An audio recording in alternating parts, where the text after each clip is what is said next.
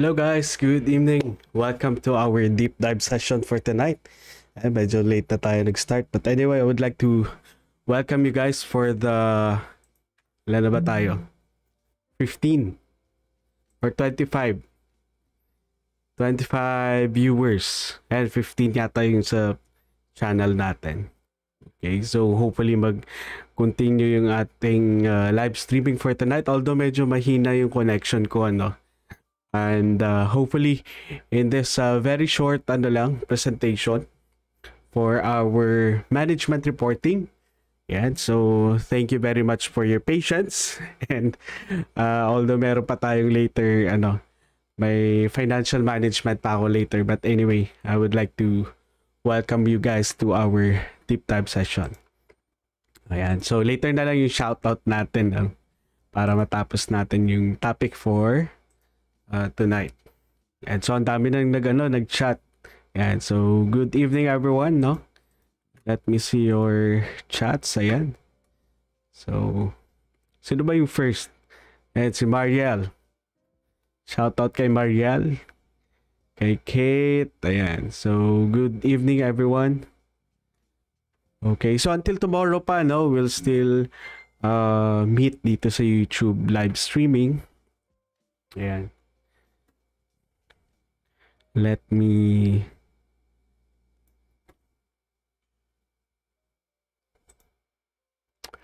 okay.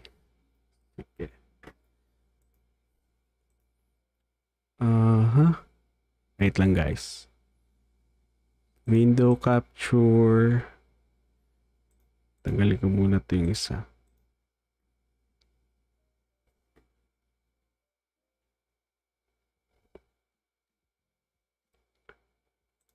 Okay, wait lang guys ha.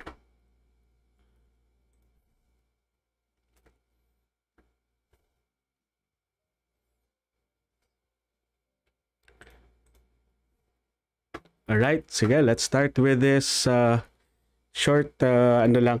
By the way, yung i-discuss lang natin for tonight is only a comparison about decentralized and the centralized operations. So this in connection with our discussion on cost center management reports. So before that, of course, we have to discuss as well what is decentralized.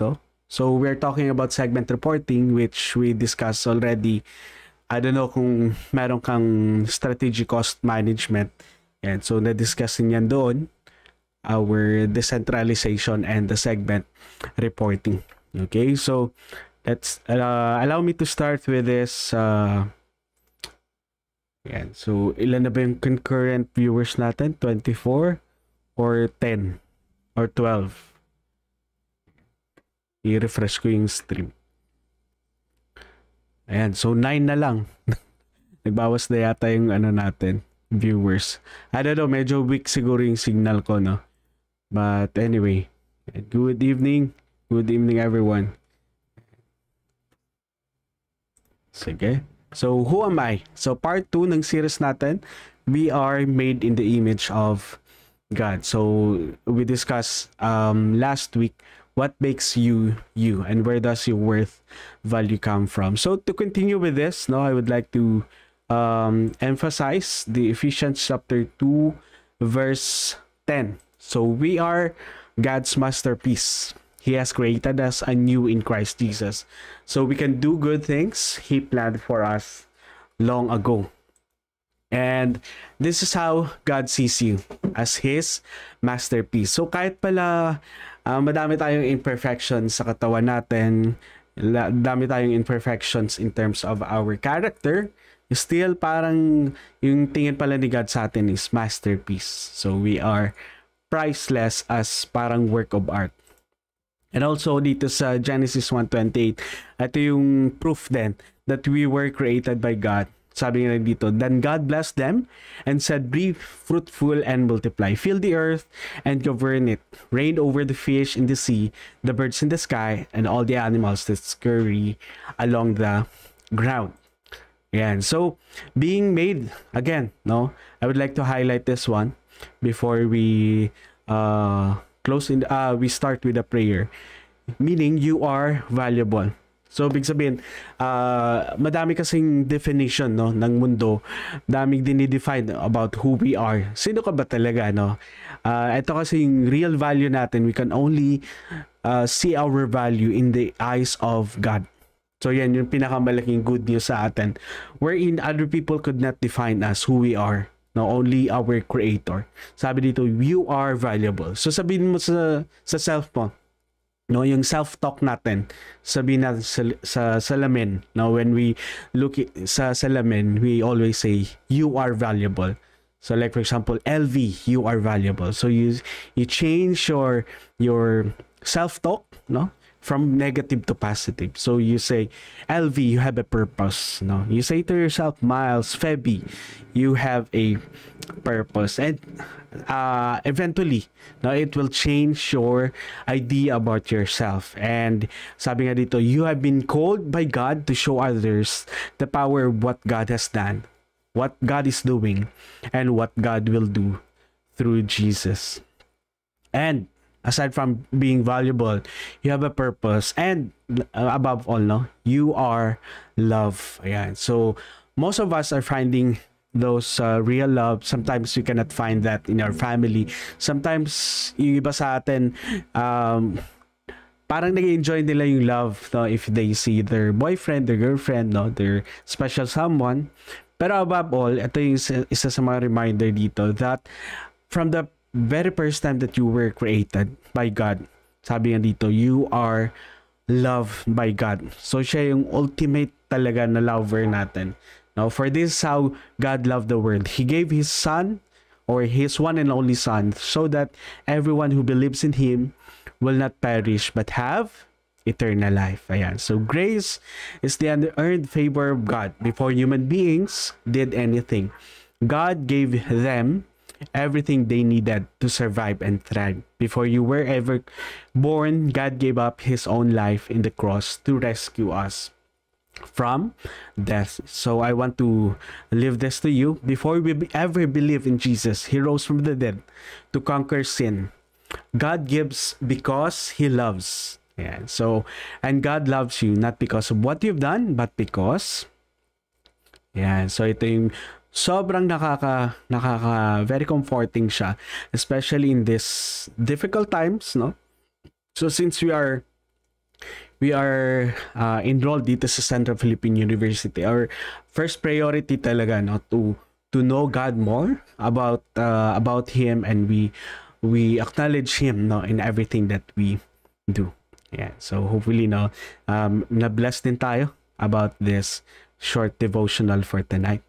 Sige, let's pray before we start our short lecture for tonight. Heavenly Father, I thank you for what you have done. I thank you, Lord God, because you are so faithful. Lord, marami kaming pitfalls, marami kaming shortcomings sa life namin. But Lord, we acknowledge you that you are a forgiving God. And Lord, salamat for molding us into a better version of ourselves. And Lord, this gospel, this good news, it's all about you, that we were created for you. Lord, regardless of our religion or our orientation, Lord, thank you for giving us your Son to die on that cross for our sins. Lord, we ask for wisdom. We ask for an understanding. Lord, i-bless mga students ko.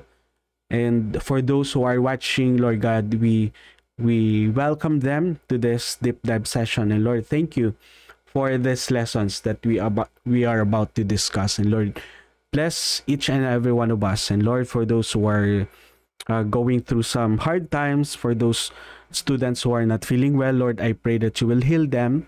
And Lord, reach your loving hands sa kanila, O God, for tonight. And Lord, we give you all the glory, all the honor and praise in the name of the Father, and of the Son, and of the Holy Spirit.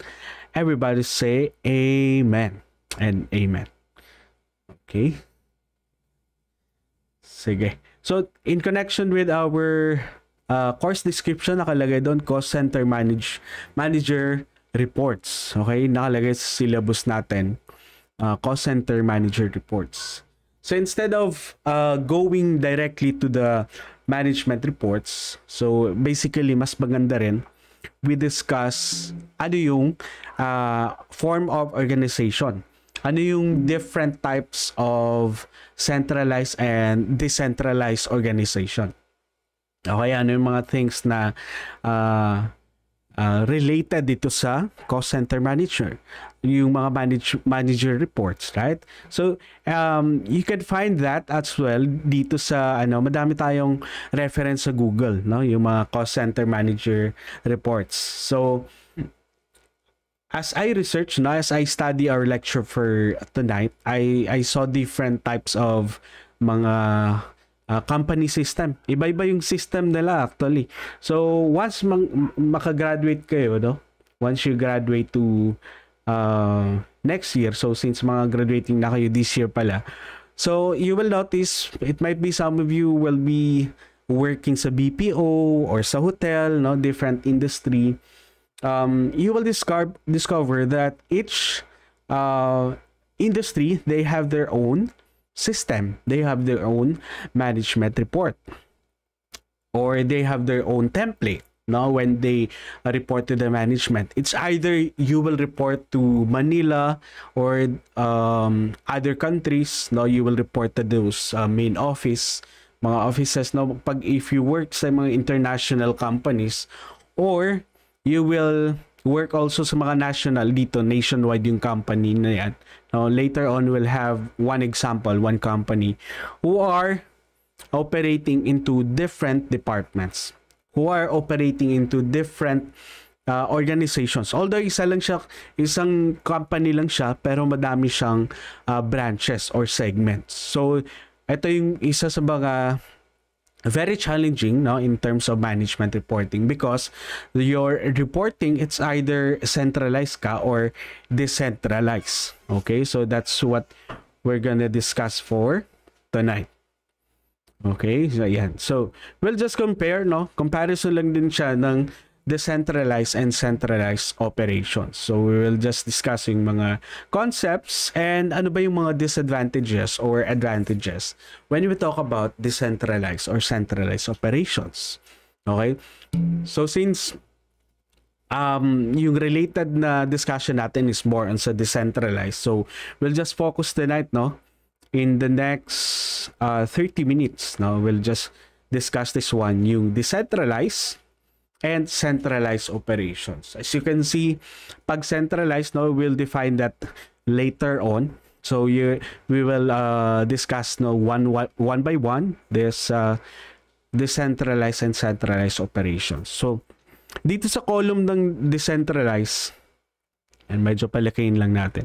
Sa decentralized, middle and low level managers have decision making power. Sa centralized naman, a few upper management members have decision-making power. So, sa decentralized, ibig sabihin, for each manager or low-level ka man or nasa middle level, you have the power to discuss with those mga decision-making.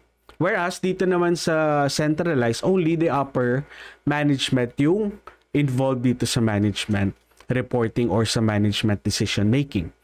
Number 2, sa decentralized, authority is given to those who are closer to stakeholders, or for those who are closer sa, if you are into hospitality industry, your decision or your authority, no, since naka-delegate kasi. Decentralized is also, you can search it sa Google, you can also find there, parang well-delegated yung mga functions, well-delegated yung mga authority nila, responsibility, no, naka-delegate na siya. Hindi siya parang one-man show. Ibig sabihin, each manager, each leader for that department has the power to decide on things, no? Kung, like for example sa hotel industry, kung dito ka sa property, no, sa Iloilo, you can decide on those things, no, kasi nga parang autonomous, so you have the power if decentralized yung organization, no. Pag pag centralized, authority is given to those who are at the top. Okay, as you notice, puro lang top management, puro lang upper management yung may right or may authority for those mga decision making.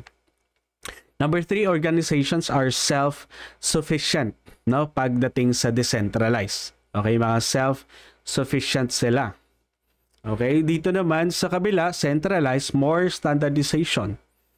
Dito sa decentralized naman, number 4, faster decision making. Faster because hindi mo na kailangang pumunta sa Manila o hindi mo na kailangang pumunta dun sa other mga upper level management before ka mag-decide, no? Before you decide on things. Nasa dito sa centralized, kita mo yung more standardization, more control. More control meaning parang limited lang yung authority or yung function ng mga lower level management. Ibig sabihin, the upper management, sila yung di-decide sa mga decision making nila. More expensive, decentralized because madami kang leaders, madami kang department heads dito. No, pag centralized pag decentralized. Whereas dito sa centralized, of course, less expensive siya because lesser lang yung staff mo or lesser lang yung leader kasi most of the time mga top level management lang yung nai-involve sa decision making. Okay? More creativity, of course, more brains, more people na involved sa management decision making. Of course, mas madaming approach, no, to solve those problems. Ibig sabihin, mas madami silang choices, mas madami silang options, no, to tackle or to solve those different problems, no, sa decision making. Okay, so we'll explain later, no, what's the value of this, why we need to discuss these things, no, centralized and decentralized. Why not we'll have more parang organized or mas like for example more standardized, no, na type of decision making. No, later on we will tackle those importance. Ano ba yung mas advantage, no? Pag decentralized ba, ibig sabihin mas malaki yung income mo or mas malaki yung possibility mo nga na mas may edge ka for those companies who are centralized or the other way, no? So, as you can see, pag sinabi nating less expensive, parang, syempre, kung nag-i-start ka pa lang, mostly actually pwede to sa mga sole proprietor, no? Mga sole proprietorship na form of businesses. Pwede to sa kanila. Because, especially, pag nag-start up pa lang yung company, kailangan mo ng malaking investment, of course. Kung investment mo, pumunta lang sa pasweldo doon sa mga managers. Tapos parang it's not practical pala on those investment. Kasi nga, you're still parang nag-i-start ka pa lang, right? So it's better, parang siguro for a start, kung sole proprietorship ka, you can go with this. Parang centralized pa lang. Kung hindi siya ganun ka-complex yung operation mo, of course, it's good, no, for the sole proprietor. Ibig sabihin, ikaw lang yung owner, ikaw lang lahat, no? You can go with this sa centralized. Pero pag sobrang laki na ng company mo, you have branches here in Iloilo, Cebu, Davao, in Manila. So you need location managers. You need, kung hospitality industry ka, you need more general managers, no, mga front office managers. Parang isa-set up mo talaga siya na parang standalone. Okay? Na parang standalone company siya. So it's good dito sa centralized at decentralized form of organization. Okay? So, let's go, no? Laliman pa natin. Ayan. So, since this is a deep dive session, ibig sabihin we will not just discuss yung overview, but also the small details of our topic for tonight. So, ayan. So, sabi dito, management must accomplish, no, its objectives by working through people. So since decentralized nga siya, the functions here are mostly parang naka-delegate na, no, na parang ito, since ikaw yung leader dyan sa Iloilo, so I will hire resident managers, I will hire engineers, no, mga engineering managers, we will hire accountants, no.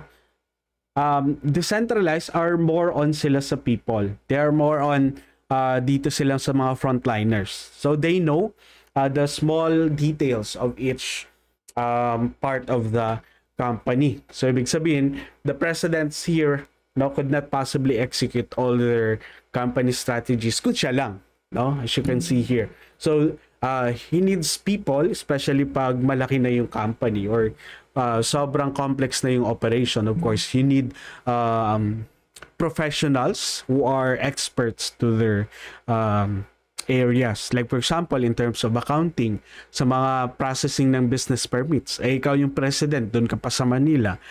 Tapos pupunta ka pa dito sa Iloilo. Of course, it's not practical. Ibig sabihin, you should mag-invest ka na ng pangpasweldo mo sa separate people to maximize also your potential as leader, 'di ba? You could maximize or parang in term na leverage, no?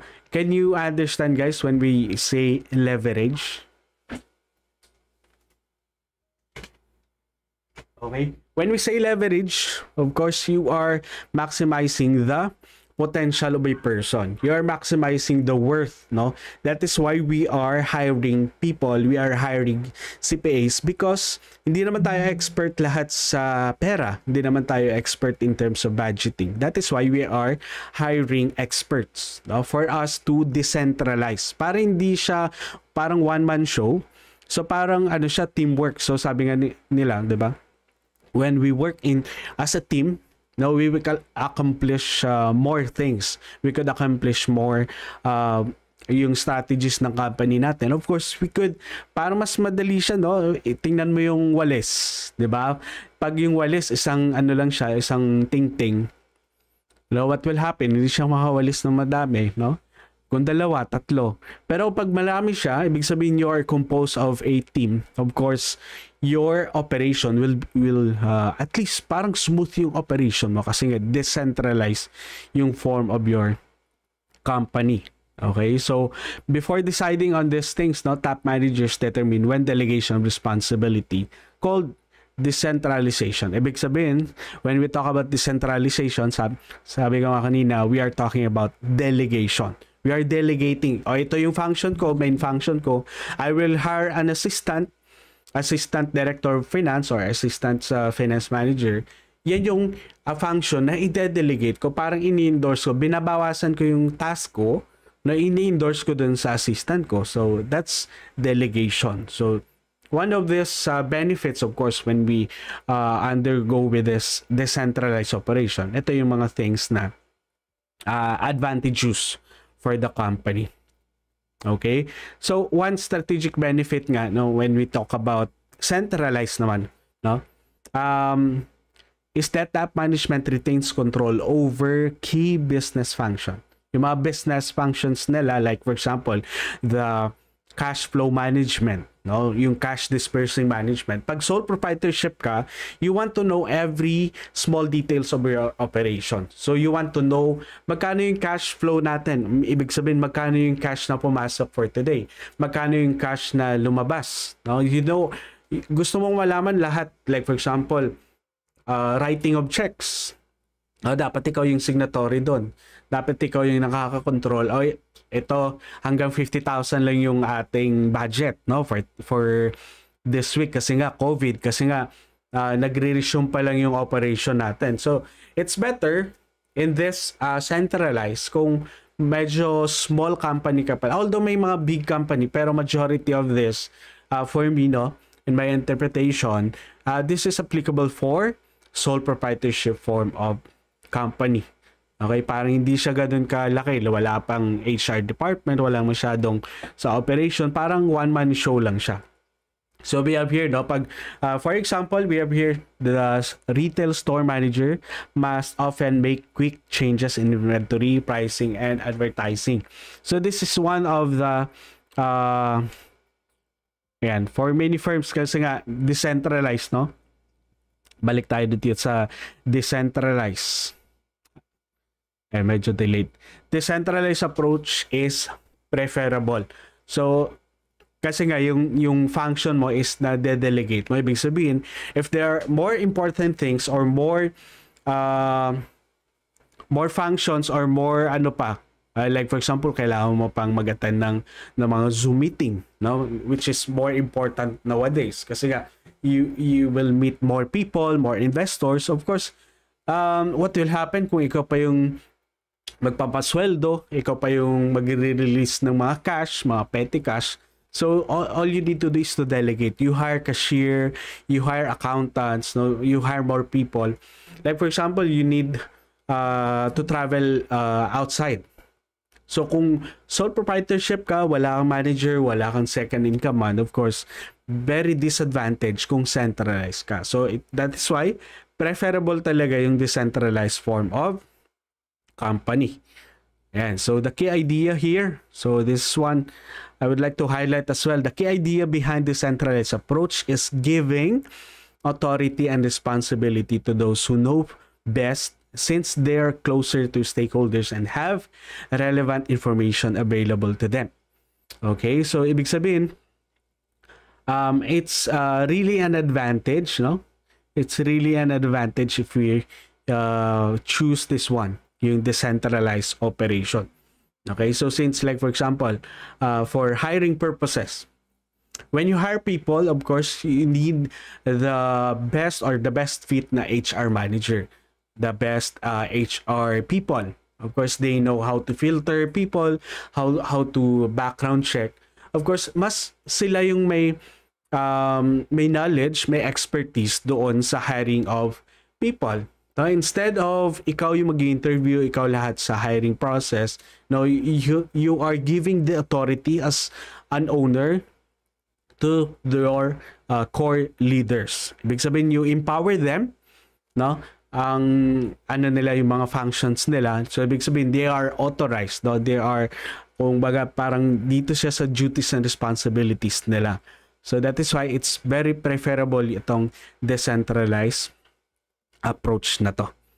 Okay, so someday if you have your own company, if you will venture into business, so dapat alam mo how to, ano yung choose mo. Are you choosing the decentralized or the centralized type of operation? Kasi nga, it's very critical, no? If you're having a hard time to find quality time with your family, of course, dito ka sa decentralized operation. Pag centralized ka, di parang bibilis kang tatanda ka na mabilis kasi ikaw lahat, ikaw sa purchasing, ikaw lahat sa hiring, ikaw lahat sa so you have to prioritize things. So as you start, of course, kung sole proprietorship ka pa lang, sabi ko nga kanina, you have to invest also to people, no? Try to hire more people, no, na best fit to your needs, no? And di naman kailangan ng mga high-end people as well, no, as while nag-start ka pa lang. So it's not a good idea, no? yung pera mo pupunta lang sa tao tapos without any return on investment. So return on investment. So big sabihin, when we talk about management reporting, we have also to consider, am I reporting to a CEO or am I reporting to a sole proprietor? Kasi nga, each type of organization, they have their own unique disadvantage and advantages. No? If you are talking about a family-owned corporation or a family-owned company, medyo challenging dyan kasi nga parang nasa bahay lang na business, no? Parang backyard business siya. So the level of professionalism, of course, medyo challenged dito. But when we on the other hand, if we work sa isang centralized company, no, the decision making is more or less parang lesser stressful because you are being empowered to decide on things. Okay, so since like for example, kung may local manager kayo, now in example, madaming segments or maraming location yung business areas, like for example sa Cebu, sa Manila. So kung empowered kayo for that location to decide on things, so it's better yung management reporting natin. So it's either you will do Zoom meeting, like for example this one, you will just report to the management through Zoom, no? Example, meron kang monthly reporting, like for example sa amin in my past employer, no, we are reporting to the Manila, no, to the sometimes after that meeting, Tapos mag-meet kami ulit ng mga next level or middle level managers, no, of the Megawatt Corporation. Then after that, of course, meron pang meeting, no, local. Ano yung pinag-meetingan namin? So i-discuss namin together with the management team dito sa Iloilo, i-endorse namin what we talk about during those meeting. Ano yung mga strategy, paano mag-increase yung revenue natin for this coming month, no? So that's the beauty of decentralized operation. Okay, so just a quick break, guys, no? We'll have a short break muna. And so pang CR break muna. Yan, so ilan na ba tayo? 37. Ayan, so lumaki na. So shout out to our 37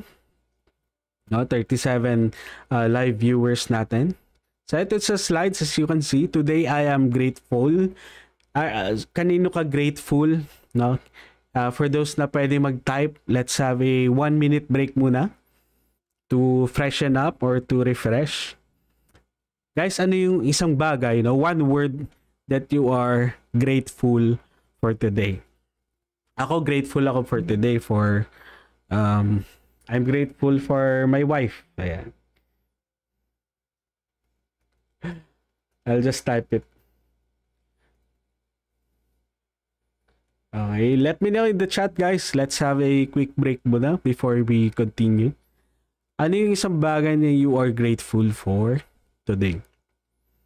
Right? So sige, let me know in the chat. Habang nag-CR yung iba or nagdi-dinner.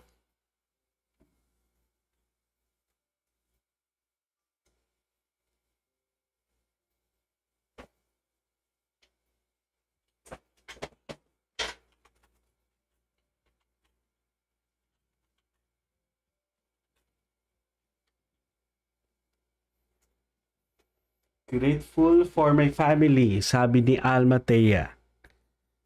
Yan, grateful for my family. It's always good to be grateful, no?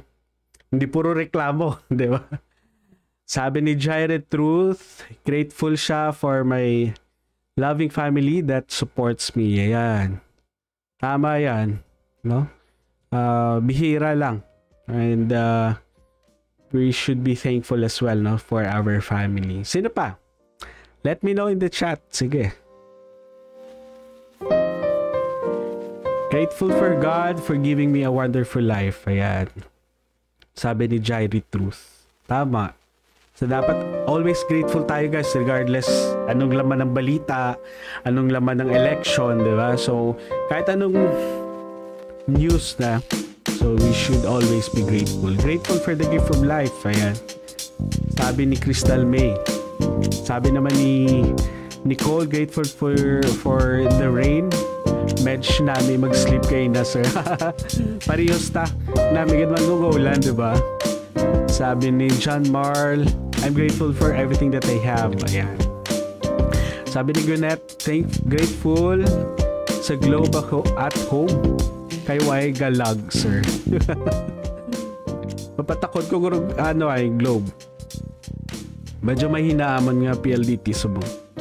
Grateful that my boyfriend is safe in the border of Poland and Ukraine for rescuing the people there. Wow. Grabe si Micaela, boyfriend niya nasa ano. So Micaela will include him, no, sa prayer naton.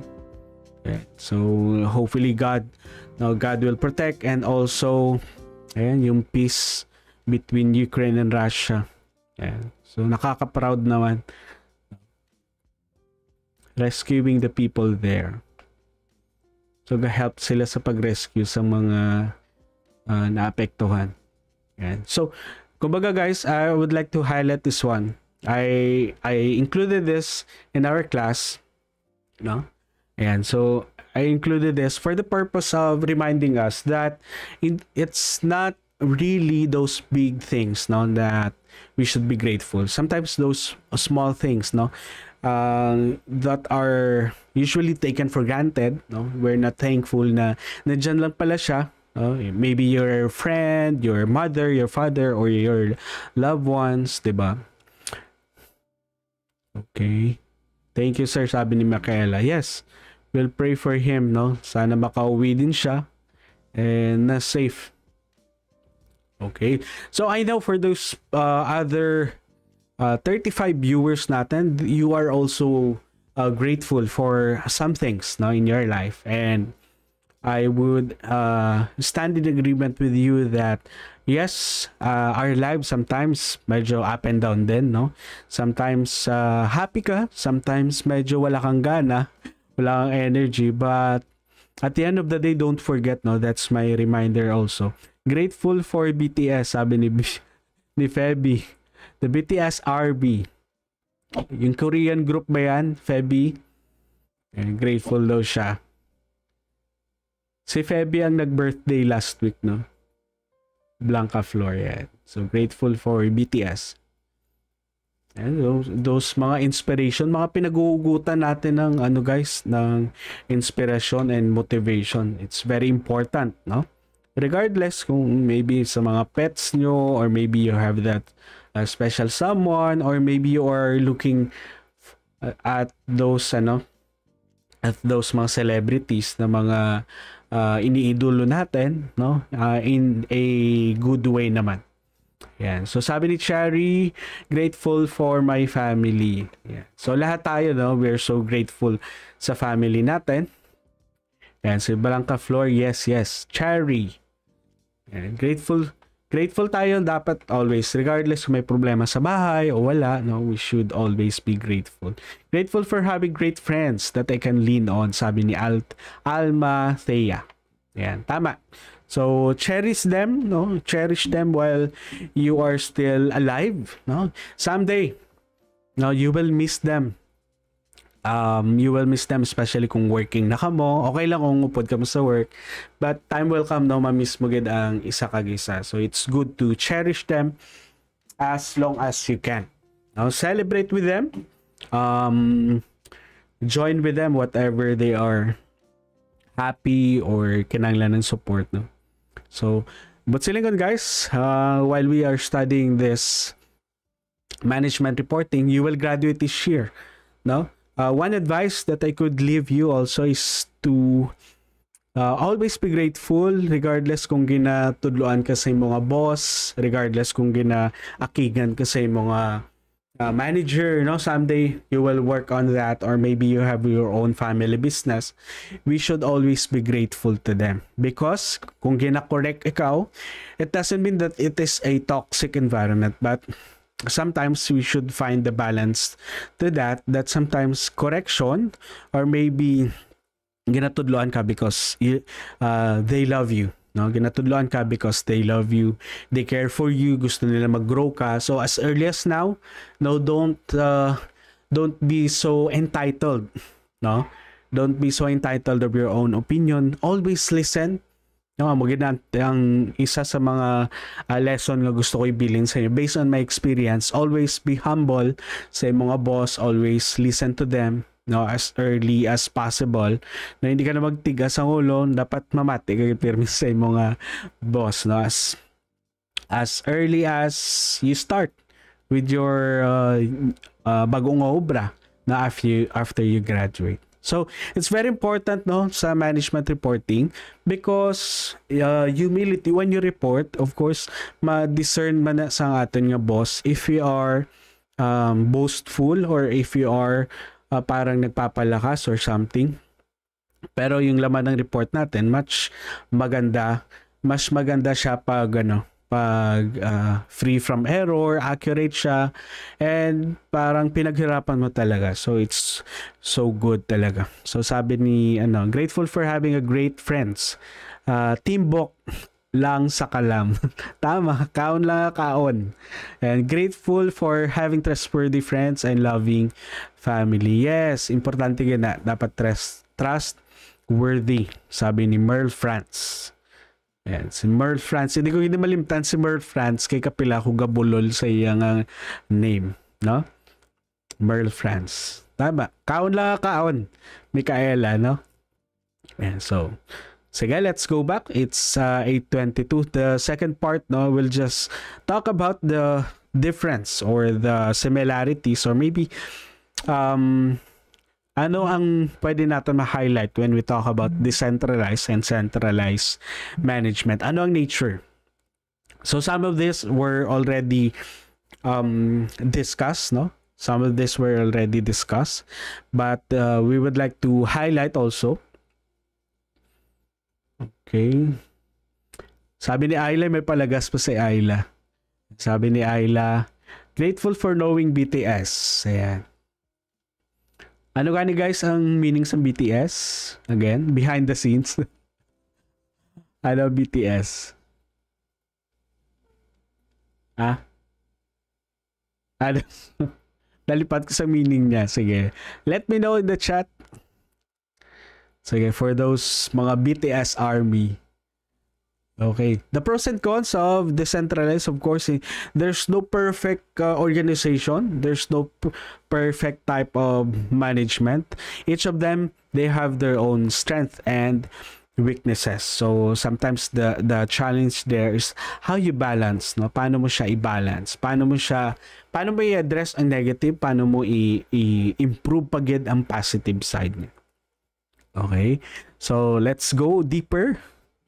Okay, organizations, ibig sabihin kung sa decentralized management kita, no, I'll just run through yung mga qualities, no, or yung mga pros, mga advantage. Okay, mga advantage. Sabi ni Feby Bangtan Sonyondan. Okay, pareho sila ni Crystal. And si Feby, ayan. Mga BTS Army. And shout out sa mga BTS Army dyan, no? So it's good kung may iniidolo tayo as long as they are helping us to be inspired, no? I saw one interview or one content that BTS, ang content daw ng mga songs nila are very positive. So it's good. It's good to know that they are ano tawag doon? Advocate, no, of this positive thoughts or positive inspiration. Okay, so salute to that. Organizations are self-sufficient. Ibig sabihin, each team member can work independently. Ibig sabihin, you can stand alone. You can, since it is a decentralized organization, each manager are tawag dito, are empowered, no, to decide on things. Or like for example, kung engineer ka, no, you are entitled for those mga engineering projects, no. You could propose that this is what you want, no. You could propose to the higher management. So big sabihin, self-sufficient, kahit standalone company ka or establishment that are under to a bigger corporation, you could ano tawag doon, bumabalik sa mind ko yung food sufficiency. Ibig sabihin, hindi na daw kailangan ng Philippines mag-import kasi nga yung food sufficiency sana pwede tayo maging sufficient, no? Kasi yung technology natin before, way back from 20-30 years ago, diba, we are sufficient in terms of technology, agriculture. So something like this. If our organization is decentralized, ibig sabihin, that organization could sustain their own operation. Ibig sabihin, they can be self-sufficient. No, they can generate cash. They can generate their own fundings. That they can invest on capital expenditures. No, ibig sabihin self-sufficient sila. So that's one of the advantages of decentralized management. Okay, ano pang gusto kong i-highlight dito? Eto, strengthens leadership skills. So, dito naman sa centralized structure, sabi dito, leave little room for leadership practice. No, kasi nga, konti lang yung mga manager dito, no? So, lesser managers, lesser gastos, but yung decision making, more or less, nasa upper management. Pero kung dito tayo sa decentralized, more middle or mga entry-level managers or leaders, pwede silang ma-groom No, pwede sila matrain as early as now na maging part ng top level management. Ibig sabihin para may growth ka, para may growth track ka wherein yung mga mid-level or low-level team leaders, pwede sila parang ma-promote no sa next level or sa next step ng management team nila. So ibig sabihin, it strengthens the leadership skills. Yung disadvantages naman ng decentralization, and so meron din siyang ilan ba to? 5. So as you can see, poor leadership can damage company reputation. Communication barriers. For example, yung dalawang managers nag-aaway, of course, walang papagitna. No, kasi nga more on sa decentralized yung organization. Difficulty in collaborating because ang daming leaders, parang rin siya, parang disadvantage din kasi nga gusto lahat maging leader, gusto lahat maging sila yung masunod, right? So difficult rin yung collaboration unless ito yung mga cons or mga disadvantages, pwede ito ma-address actually through proper strategic planning, proper training, lahat gawin ng management para mag-work together itong team. Expensive team, of course. Ang dami kasing leaders ito or managers na kailangan mo i-hire. Sometimes pag foreigner pa yung manager mo, mahal. Medyo costly yung talent fee nila or yung professional fee. Service function can waste resources.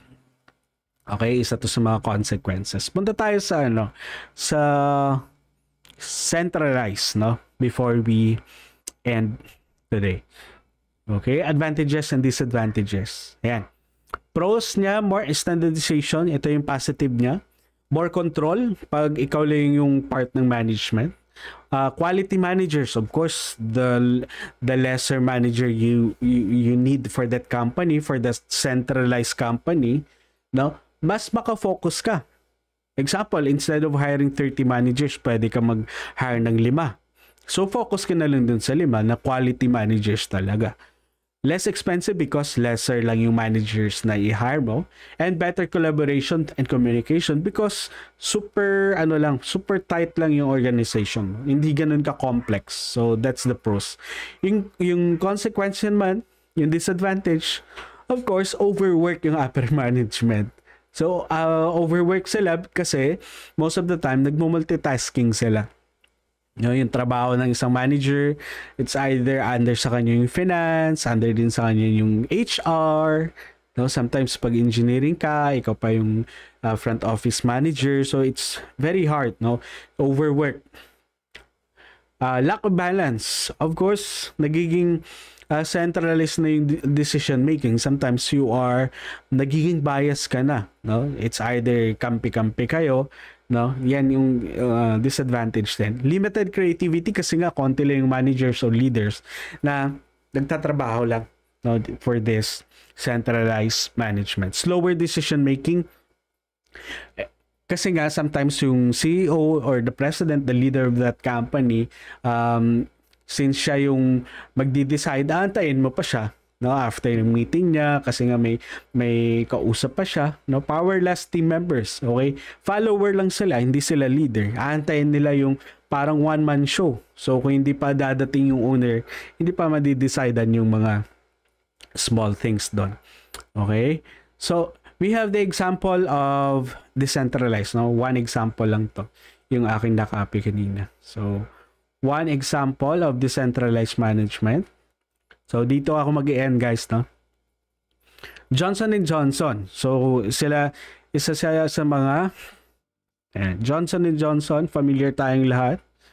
Sila mahilig sa mga pulbos, mga body wash, di ba? So, Johnson & Johnson, they are consumer business, medical devices, mga pharmaceutical business sila. So, why they chose decentralization? Because local managers, ito 4 yung reason daw nila. Okay? Yung 4 na reason nila, bakit decentralization pinili nila is number 1, they understand yung mga local managers. Example, Johnson & Johnson, they are present in almost every continent or in every country. meron sila mga distributors, mga sales department. So, sabi dito, local managers kasi understand the consumer better. They know the culture, no, of this. Like example, Filipinos, mga sa Americans, no, mga Russians. No, example, may business sila doon. Of course, each country, they have their own culture. They have their own priority. Each country, they have their own sets of values. Ano ba yung mas valuable? Is it the hygiene? Is it the health? No? So, each manager, they know ano yung parang this country, amo niya ang very bakal nga product. So, they know how to push those product. I understand the government and marketplace. Of course, each country, we have different types or form of government.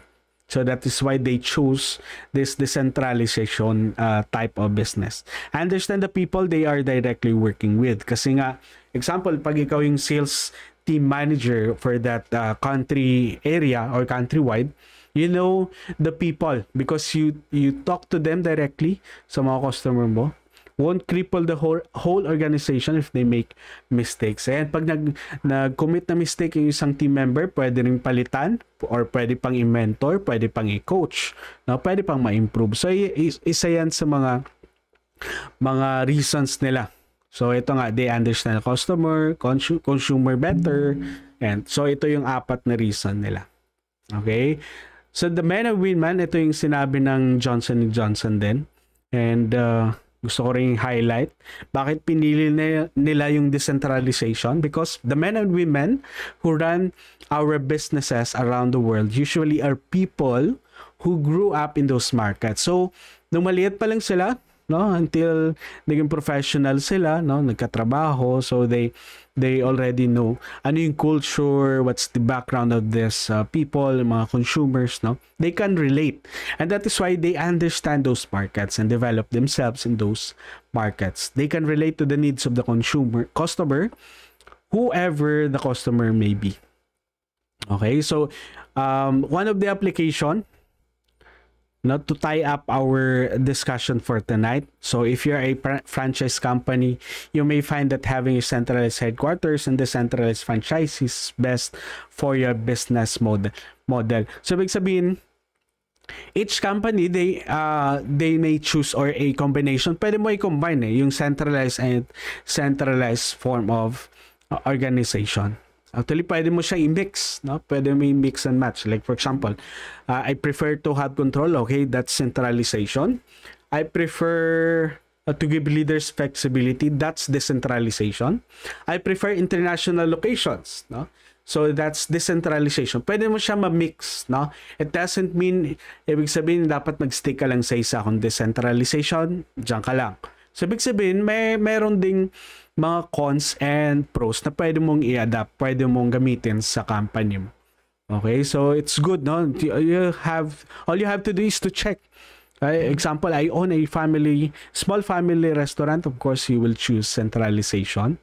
I have a remote company, so damo ka company, then you choose the decentralization. Or pag franchise naman, you can mix this one. Yung main office mo, centralized. No, decentralization per location ka for your franchisee. Okay? So this is very critical when we talk about management reporting. So related pa rin to when we talk about the cost center. Okay? Doon sa syllabus natin, again, I would like to reiterate lang, this is related to the cost center manager reports. And so before we discuss in detailed cost center manager reports, we should also discuss, no, it's good also to discuss this one, the concept of decentralization and centralization. Para malaman natin how do we start or how do we generate cost center manager reports. So tomorrow, we will discuss the part 2 of this chapter. All right, so it's exactly 8:37. And so my next class pa ako. So before my next class, I would like to leave this to you, no, as part of our closing. Sabi dito, yes, God allows sickness, job loss, relationship, breakups, shout out sa mga nag-break up dyan, and many other problems in life. So big sabihin daw, inaalaw ni God yung mga things na to na mangyari sa atin. However, No? On the other hand, yes, inalaw yan ni God, but ito yung good news. We can be confident that God is with us. We can be confident that God will never leave us. He may allow shipwreck, no, so that we learn to trust Him instead of the ship. So sometimes we are too dependent on what we can do. Sometimes we are too dependent on our money, of our resources, of our family. But time will come, matetest yung trust, matetest yung ano natin, yung faith natin. Saan ba nakalagay yung trust natin? Sometimes God is allowing those heartaches, those pains to happen in our lives para ma-realize natin that at the end of the day, we should always put our trust only in God. Okay, so sa studies natin, alam ko marami kayong i-comply for this SEM, marami kayong activity, assignment, but ito yung isa sa mga encouragement na gusto kong iwan sa inyo guys, no? We should always put our trust in God, because sabi nga niya, we cast all our cares, we surrender all our worries to Him because He cares for you and me. So that's my closing, guys, and I will see you tomorrow for another deep dive session. Good night, guys. Enjoy your dinner.